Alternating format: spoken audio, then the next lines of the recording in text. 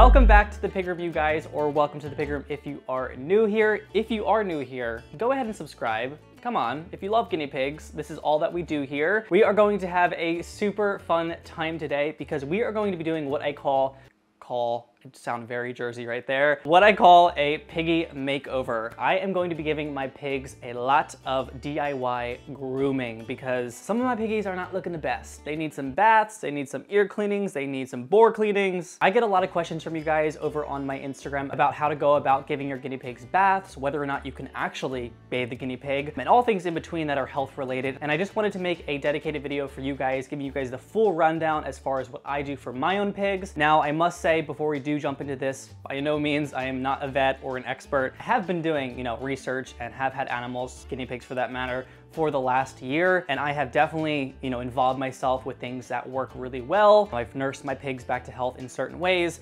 and just daily maintenance with shampoos, ointments, and other supplies. And I want to give you guys a rundown as far as what I use so you can go ahead and see what will work for you. So for this video, I'm going to be grabbing 4 candidates from the pig room. We are going to be doing actually 4 different types of breeds so you guys can kind of see what they look like, see what kind of care they involve, because it is kind of a wide range of care for each breed of guinea pig. I don't have very many breeds. I only have 4 different kinds, so for the purpose, I want to show you guys, but we're going to be working on Ollie, who is a Baldwin pig, Jojo, who is a Teddy guinea pig, Toby, who is an American guinea pig, and Lennon, who is an Abyssinian. So all kinds of different breeds, you guys will see them and how it goes down in regards to getting them squeaky clean. So if you guys enjoy videos like this, make sure to leave a like before we jump into this video, and let's begin.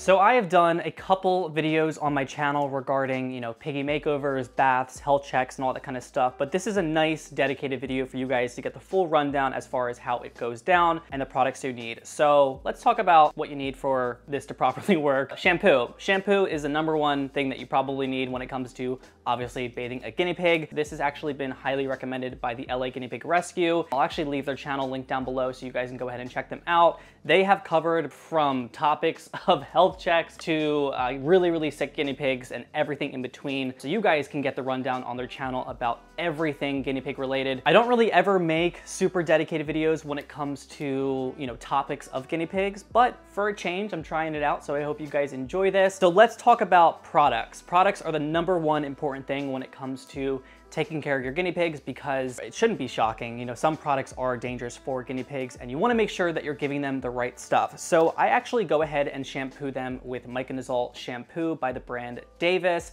This is one of the best shampoos you could possibly use and also one of the safest. It is actually marketed towards dogs and cats, but completely safe for guinea pigs. Now, this is technically a anti-fungus shampoo. So you would typically use this if your guinea pig is suffering from ringworm or any type of fungal infections, but it is completely safe to use even if they don't have any of those situations going on. It doesn't hurt to use it on them if they don't have anything happening. I have this link down below on my Amazon, so you guys can go ahead and purchase this. I believe it's about $17 to $20, so fairly expensive, but it is more of a medical shampoo. You can use unscented baby shampoo as well. Have heard of people using Head and Shoulders, which is something I don't really advocate for. I definitely think it's filled with a lot more chemicals, so I like to keep things as simple as possible. So I would say Myconazole shampoo or baby unscented shampoo. Make sure it is unscented because you don't want any scents on your guinea pigs. So when it comes to a pig like Toby, he has white fur for the most part. He gets very dirty grease glands, very dirty. You guys will see it soon. It gets very brown and gross. So I have a toothbrush right here, so that way when I lather them up, work my hands in, this is going to do a really great job at actually scrubbing that grease gland to make sure it's all off. And then we also have a comb to kind of just comb through their fur just to make sure,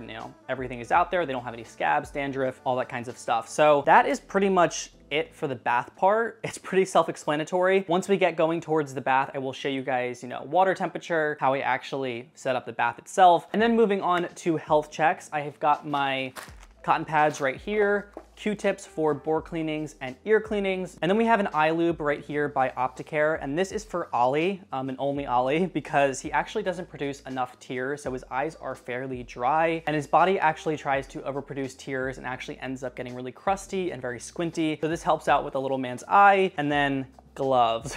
Gloves are the most important part of this because bore cleanings get very gross and stinky and sometimes slimy, which is very disgusting. So keeping your hands clean and cleaning multiple pigs at the same time and in between, you don't want to be sharing and cross-contaminating germs with each pig, so this will help with that. And then also coconut oil, which I am forgetting, which is upstairs. Usually I have some in my spice cabinet, but that is actually going to lubricate them, get everything out of their pockets, and get them very clean. So that is pretty much the foundation of Piggy Spa Day covered. You guys will get the full rundown when we're actually beginning the whole process, but I'm gonna stop rambling and let's get started. Alrighty everyone, so we have got Ollie here, who has already left us a nice surprise.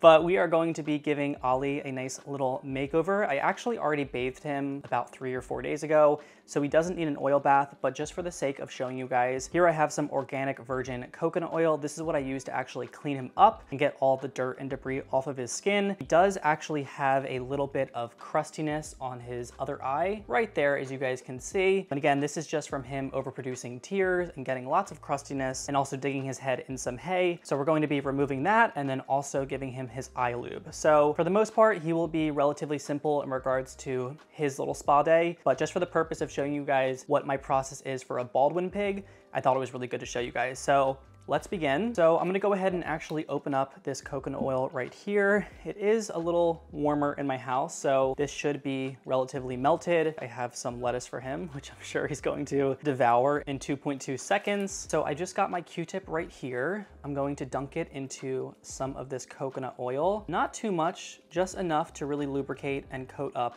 the tip of the Q-tip.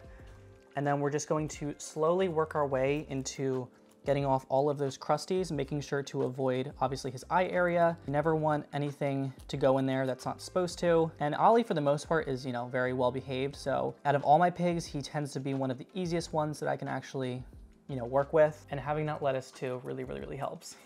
So I'm actually just gonna grab some on my finger and actually lightly massage around his eye, so that way I can actually, you know, warm it up on his skin. I also find the easiest way to really make this process easier for an owner of a guinea pig is to have them on a table that's kind of at hip level, and also being able to like push their body and their back end up against you. That way it's harder for them to run away, and also like you got more support and foundation to like control them. Now these crusties are very stuck to his eye, so it does take a little bit of elbow grease to really get it off of him. I'm not forcing it off. I'm just, you know, continuing to massage it so that way it doesn't hurt him, just because it is attached to his skin and I don't want to, you know, hurt him. He is a very sensitive pig to all kinds of things, just because he does not have any hair. So it's really important that you are gentle with this breed.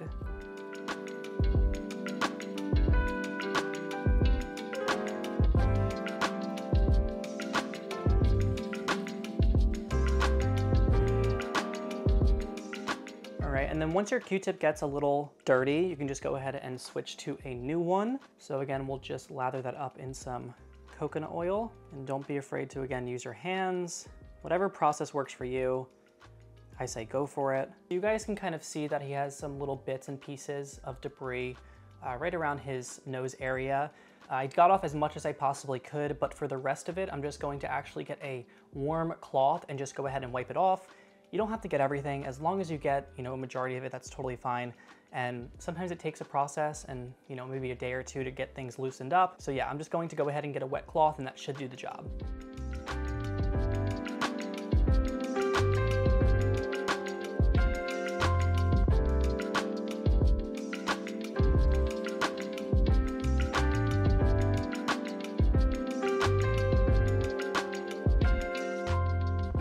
Actually do a little bit of his grease gland as well. So I'll show you guys that process. Just put this down right here. Turn him around so you guys can see properly. So here is his grease gland. As you can see, it's not too bad, but we're just going to see if we can get off a little bit of that grease. I can imagine sometimes for the pigs, this actually feels good, especially for his case, because Baldwin pigs are a little bit more prone to getting dry skin. So having just a lot of moisture is really good for them, especially during the colder months. Here in Jersey, it is getting colder, like very quickly. So we are right around the corner from winter. So during this time, it's really important that you want to make sure that Baldwin pigs, guinea pigs, whatever pig you may have that has no fur, is well moisturized. So I'll just go ahead and grab a cotton pad and then just, his little purrs are so cute. Go ahead and just take off as much grease as I possibly can. And as you guys can see right there, a little bit came off, which is really, really good. Beautiful, buddy. And I'll just go ahead and check his ears. Everything is good there. Very good. We are almost done, buddy. Alrighty, now comes time to do one of the best parts, and that is bore cleaning. He gave me a very hard time last time, so hopefully he's well behaved on camera. So I'm just going to tuck this up. This is my favorite method. So my chest is right, or my chest, my belly is right here. I fold this up, so this way it has, you know, it's less thick and then more thick, because I'm actually going to prop him up and have his butt right here. So there we have him right there. Just going to lubricate that area a little bit with some coconut oil. He does also have some crusties right on his belly. So I'm gonna go ahead and just remove that as well.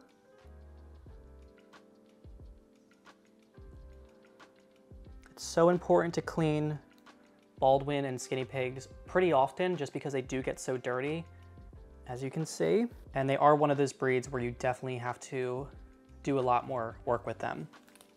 So make sure you do research before you get involved with, particular breeds, because some do involve a lot more work, and it's important to know that because some involve a lot more time to be spent with them. And this is something that must be done to keep them healthy. All right, so I'm just going to put him like this. Just clean around his genital area. Now they are gonna want to squirm, and I just got a whiff of the smell. It does not smell good, so be prepared for that. Don't be afraid to wear a mask. Just get some more on a Q-tip right here. And we'll go back to, again, cleaning him. So I'll just go right into that pocket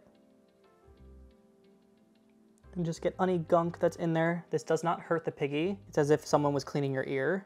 The reason why they squirm is just because they're uncomfortable. And then I'll just make sure that he doesn't have any smegma on his pee-pee. All right, so it doesn't smell good. I keep getting whiffs of it, which is to be expected, but you never really get used to that smell at all. Alrighty, so that is Ollie's spa day, nice and complete, looking so much better. Again, he didn't need that much, but just doing that little bit completely changes not only the way he looks, but also his attitude.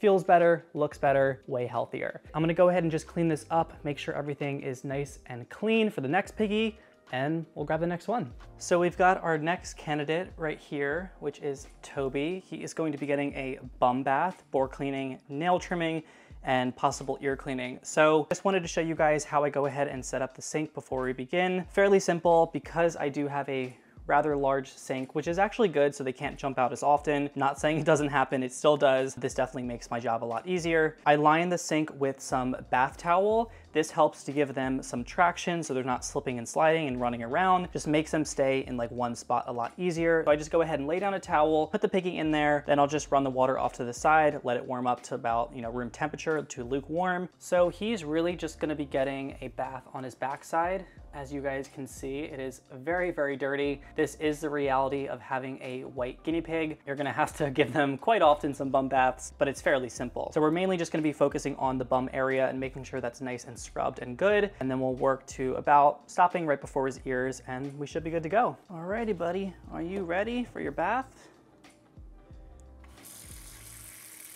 So Toby's gonna be a little bit timid in the beginning because he's not really understanding what's going on, which is normal. So I'm just going to go ahead and get the right temperature of water, just making sure it's off to the side so it doesn't, get him burnt or anything like that, or just make him too cold. And as you can see, he's wanting to get out, which is very normal. He's really wanting to get out. All right, so the water temperature feels nice and good. So as you guys can see, what's really nice about having the towel down here is that it kind of blocks a drain and it creates kind of like a shallow pool, which is really nice for soaking.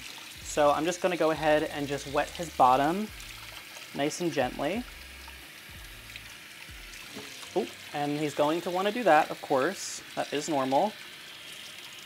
So just have a nice firm grip on them so they can't do that. No matter how many baths that I've given, honestly, to my own guinea pigs, it seems like it never gets easy. All right, I'm gonna go ahead and cup some water using my hands onto his body. This process is less stressful on him just because he doesn't have the sound of the running water, which can be a little bit, scary to them. And then we will go ahead and get our shampoo, again, our Myconazole shampoo. And I will just go ahead and place a little bit of that on my hands. And I'm just gonna mainly focus on his butt.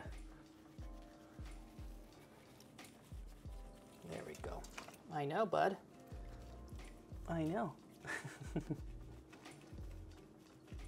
Seems like he's enjoying it now. I'm just gonna go ahead and put a little bit more shampoo on him.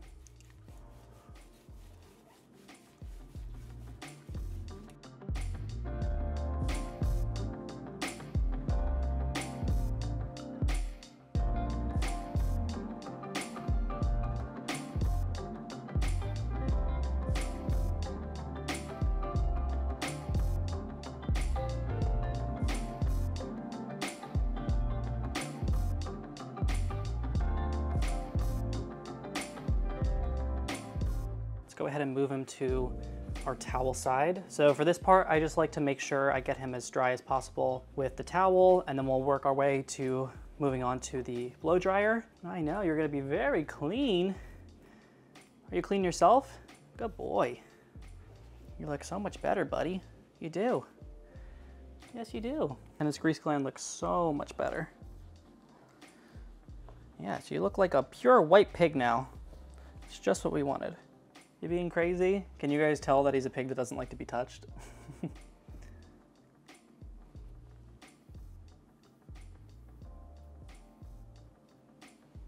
Oh, I think I know what you want. I think you want some veggies. Is that what you want? Do you want some of this? Oh, yummy. That's what you wanted, buddy. All right, let's go ahead and move on to our blow dryer.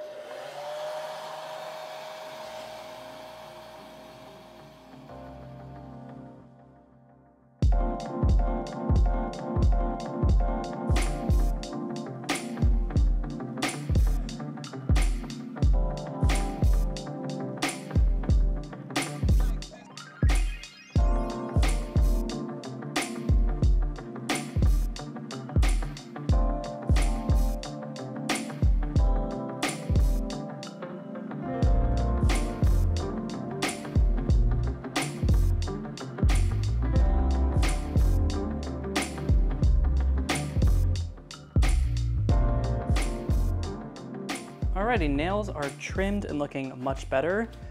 Let's go ahead and put on our gloves to get ready. Well, actually I'll do one glove on my right hand because that's mainly what I use for our boar cleaning. I know, are you stunned right now? Are you mad at me? Probably. It's a lot. The #1 way to like gain your pig's love back after this kind of stuff is food. Lettuce, treats, anything you possibly can, just food, because they hold grudges, they really do, but food is the #1 way to their heart. So let's go ahead and just prop him up so I can see his sack really quickly. Yeah, it needs a little bit of cleaning, so I'm just gonna go ahead and just get a little bit of coconut oil. Put that right on there.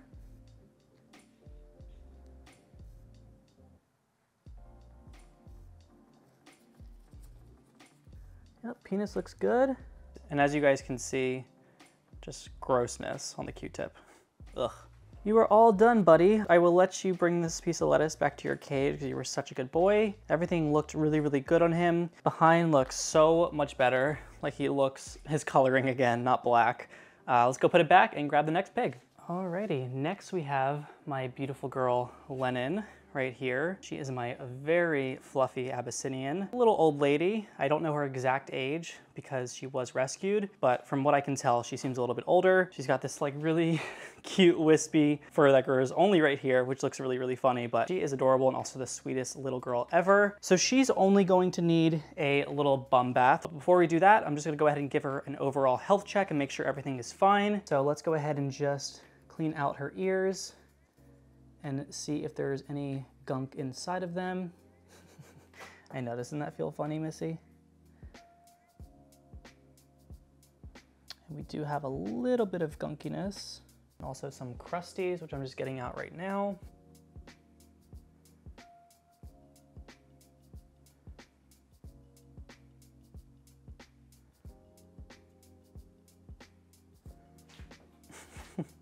Alrighty, so ears look nice and good. So we are going to go ahead and move on to our nail trimming and see if she needs some, which she definitely does. So I'm gonna have to actually pick her up because that's the easiest way that I know I can do it. There we go, there's one. I know, it's not the best, but we gotta get it done, Missy. You'll feel much better, I promise.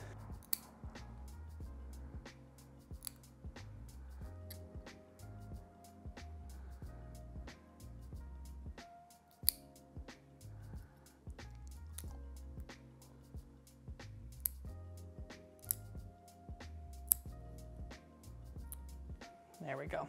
All right, that's the front paws done. We'll give her a nice little break before we move on to the back ones. Let her munch down on some lettuce.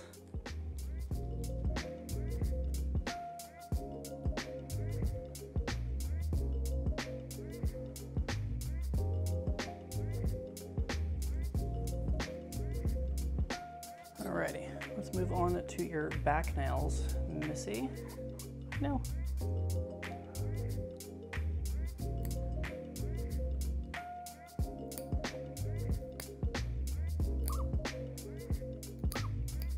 There you go. All done. Very good. So as you guys can see, she's got tons of urine stained fur. So that's got to get washed. I'm going to let her munch down on this lettuce while I warm up the water, and then we will begin her bath.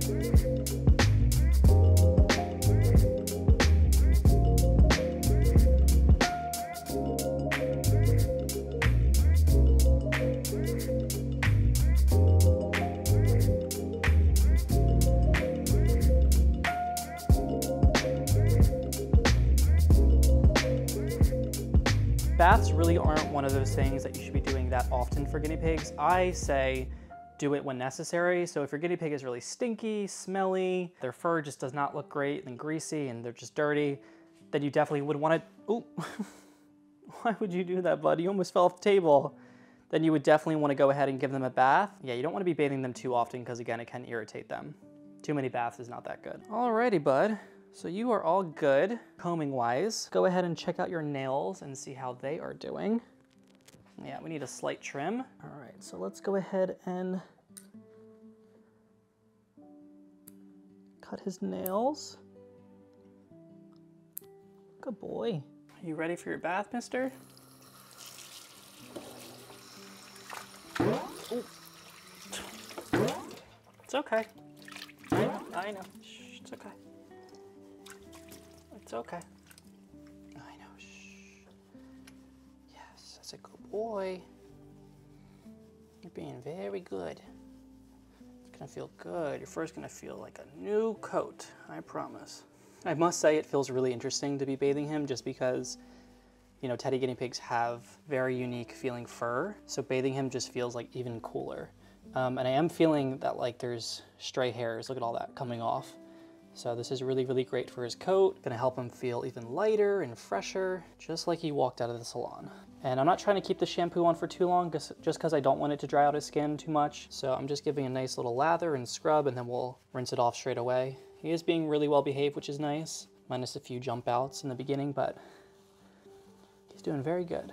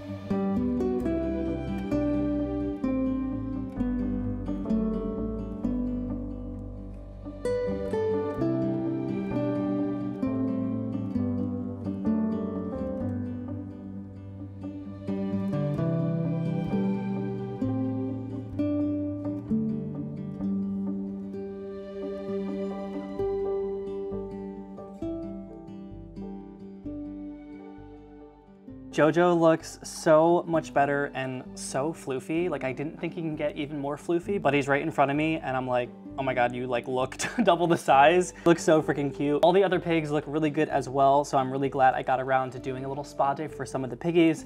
I do have to do spa days for the rest, but I'm gonna obviously do that off camera because filming 17 piggies spa days would be a long video, very, very long. But I hope you guys enjoyed watching. If you guys do have any questions about any of the products that I used, or maybe some things that I missed, leave them down below. Want some more lettuce? There you go. I'm gonna go before he finishes this because he's gonna run away. But I hope you guys enjoyed watching, and until then, I hope you and your piggies are happy, safe, and healthy. Bye, guys.